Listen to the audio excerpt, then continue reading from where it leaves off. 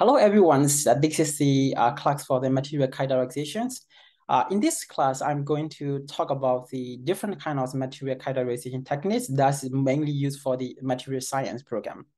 So first, let's talk about what is the material characterization. So material characterization is the process of the measuring, determining physical, chemical, and mechanical and microstructure property of material. So we have the different material characterization techniques, but the aim is to get the knowledge about the what is the elements and also what is the molecules or in the material, and the state of these element molecule in the material and how the element molecules are arranged in this material. This is about the structure. And the last one is about the property.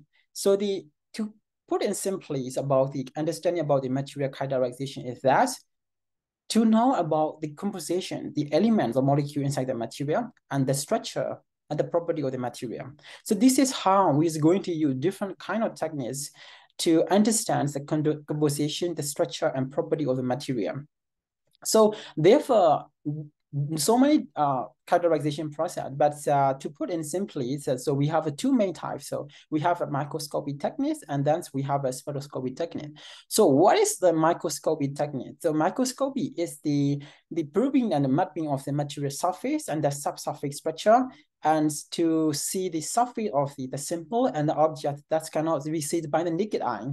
So but in this case, we are using so many different like protons, electrons, ions, or physical cantilever probes.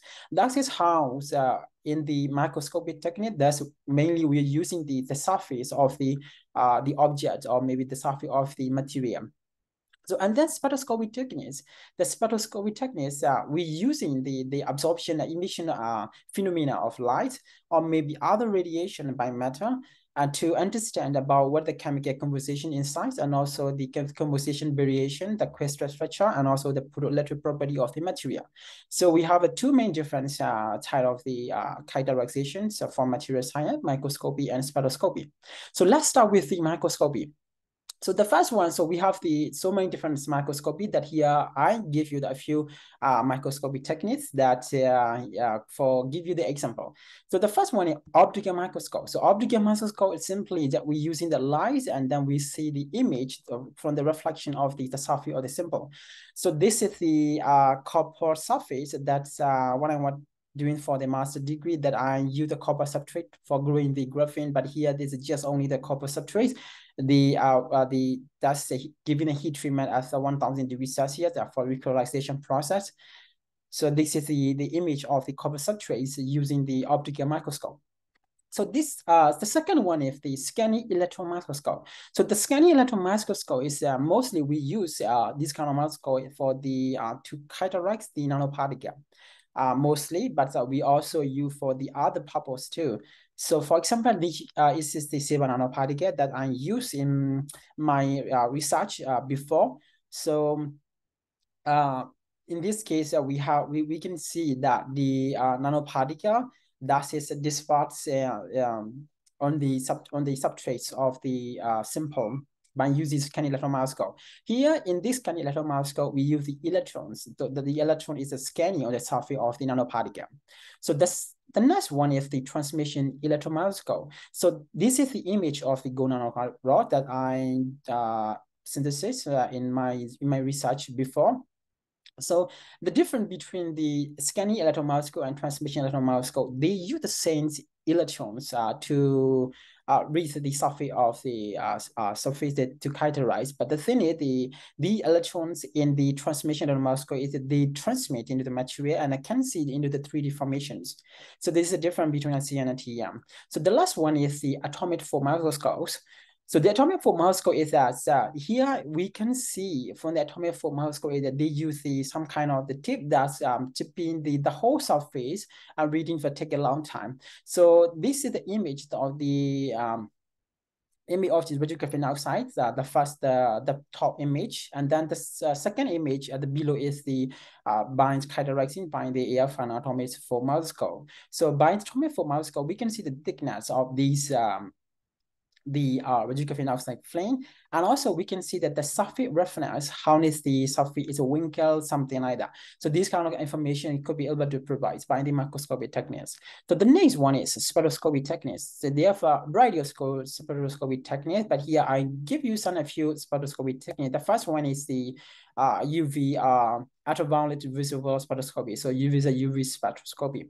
So UV spectroscopy is giving the absorption or emission piece of these the particle in the solution for mostly for in the nanoparticle, for example. So the P is giving you the shape and the size of the nanoparticle, and also how is the uniformity of the size of the nanoparticle in the solution. So that is given by the UV visible spectroscopy. The next one is the X-ray diffraction. So X-ray diffraction is giving the crystal structure of the material.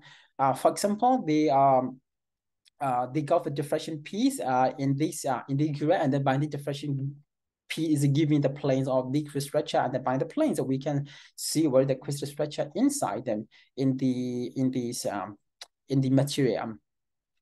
So the next one is the X-ray proton electron spectroscopy. So the X-ray proton spectroscopy mostly used for the surface characterization process. So what is the elements and molecule in the surface of material? What is the state of these elements, the surface? This one is giving the different type of the material, depend on the functional group in the surface. So depending on the functional group in the surface, the P vary is depend on the functional group on the surface. So this is how HPS analysis is giving this kind of data. So the next one is the Raman spectroscopy. The Raman spectroscopy is giving the same just like the HPS, but the thing that what is different is that so they is giving just like the formation of the bonding between the elements, and also by mean that we can see the quality of this material, how they form is something like that. For example, this one is just like the radiographic oxides Raman spectra. So in this case, by means binds completely these two P. Okay, what is the state of these radiographic oxide? What kind of state? What is the how much oxidation and oxygen fashion is occur on the graphene oxides? Something like that. So we can see this quality of these radiographic oxide by means of the Raman spectroscopy. So the next one is the protos correlation spectroscopy that we know the dynamic light scattering. So in this case, mostly my experience, we use these dynamic light scattering for the characterizing the aerodynamic side of the nanoparticle, and also the zeta size. So in this, in my research, I use DNS to synthesize aerosol nanoparticle, and then I do the polyelectrostatic coatings. By mean, after that, I see what is the stability of these nanoparticle. For the first day that I do the synthesize, after 1 month, how is the stability? The stability is given by what is the amount of the charge on the surface of the nanoparticle. That is how we're going to characterize the stability nanoparticle by using the dynamic light scatterings.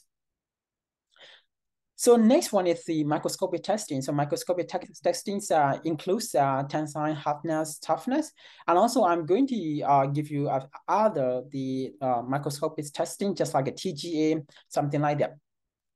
So this is all about what I'm going to give you in the next upcoming lections for all the particular techniques I'm going to give you. But here, what is the most special about my lections, that my presentations, but because over the YouTube that you will see so many people giving so many techniques for the material characterization.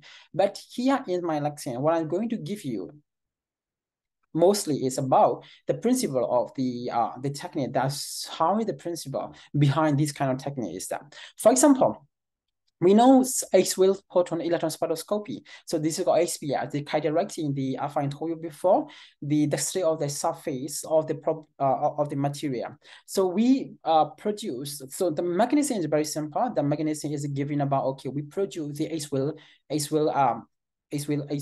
and then these X-rays keep up these the electrons on the surface of the material, and then we collect these upcoming electrons from the surface of the material, and then we got the peak from this electrons collection lens, and then we can see what is the depend on the energy of the P that we can see. So this is the what is the state of this on the surface of the material.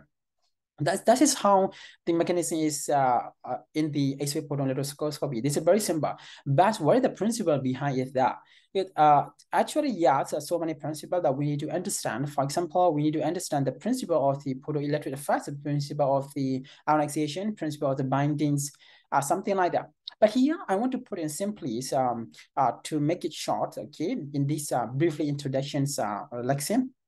So in this case, they have a very simple equations. So we know about the energy of the incident photon, which is the photon that we produce. This is H-wave photon. So we know the energy by means of the voltage applied, which we use 1.5 kilovolts. That by means that we know the energy of the photons and the H mu. Then, so by means of these H-wave photons, so these photons will going to keep out the one electrons or maybe the other so many different electrons in the different orbital or suborbital of the surface elements on this material. And then the electrons are kicked out by this H-wave, the high energy photons will be collected by the lens. When they collected of this electron, they will understand the kinetic of this electron. So the first thing we know is that we know the energy of the incident photon, which is H-wave. And then we also know the kinetic energy of the electron, which will be collected by this electron collection lens. So as we know about the kinetic energies and the incident photon, then we will know the binding energy. The binding energy of these electrons can outbind this particular atomic optical. So by mean that, so these we will know these electrons coming from which orbital, which suborbital, and also by mean that we will know the energy of these electron, and also we can tell what is the state of the elements on the surface of the material. By mean that we can tell what kind of elements on the surface of material, what is the kind of functional group on the surface of the material. That's we can understand in this case with photon spectroscopy. This is just brief principle that I'm going to give you, but in this part of upcoming particular techniques that I'm going to give in more detail about how we need to understand the principle behind that workings and for these kind of so many different techniques.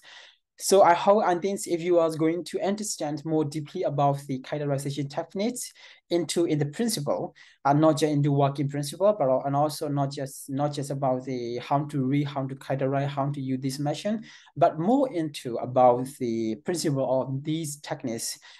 So this is the right lesson for you. And I hope that you guys enjoy for this lesson. And thank you very much. I hope you guys will waiting for the upcoming particular lessons. See you.